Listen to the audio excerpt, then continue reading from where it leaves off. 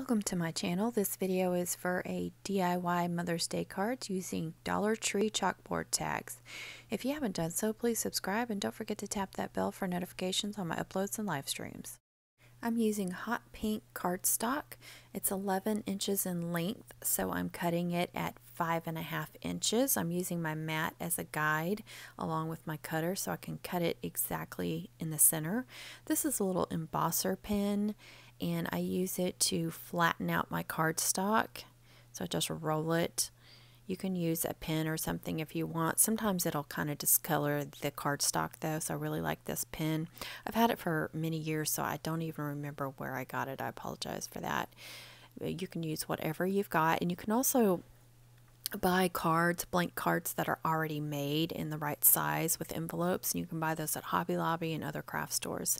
So I'm using these DollarTree tags, chalkboard tags, and then they also have these chalk writers. So it's just chalk, but it's in these plastic pens, so it's easier for writing. And they are kind of fat though, so it is still, you still need the bigger tags to be able to write stuff like this. So I'm just writing it in as pretty of writing as I can, and I'm using this double-sided foam sticker tape. And I also get that at DollarTree as well.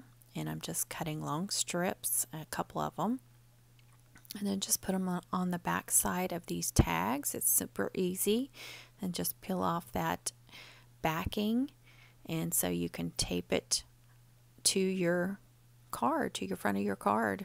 Very easy. You just want to press down really good, and the chalk did not smear at all. I was worried about that, but it did not at all.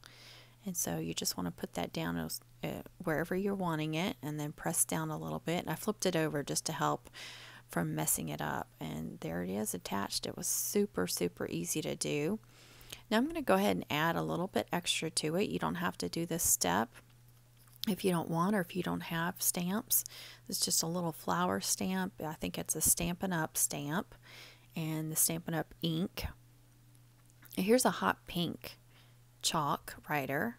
They had them in different colors. They had blue, pink, white, and I can't remember if they had anything else, but those were all DollarTree. And then of course the round one, and they had them in all different shapes and sizes, the tags. And then this foam stickers, you can buy it in the roll, or you can buy little circles, so whichever you prefer. Those are all from DollarTree. Cardstock is not from DollarTree. As far as I know, they don't carry that yet. And then I'm just centering that, flipping it over and pushing down. Again, I'm stamping. If you don't have stamps, you could use stickers or any kind of little embellishments you could find. Here they are, and I'm going to go ahead and add some little black rhinestones. So I'm putting down some E6000 glue so that they will stay on and won't fall off. It's just a little dab of it. And putting these little black rhinestones right in the center. These rhinestones came from Hobby Lobby in a big package.